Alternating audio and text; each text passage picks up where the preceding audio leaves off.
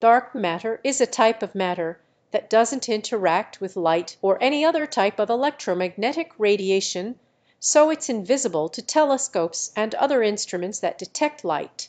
Scientists know it exists because they can see its gravitational effects on visible matter, such as stars and galaxies. Dark matter is important because it makes up about 85% of the matter in the universe, while visible matter only makes up about 15%. Understanding dark matter can help us better understand the structure and evolution of the universe.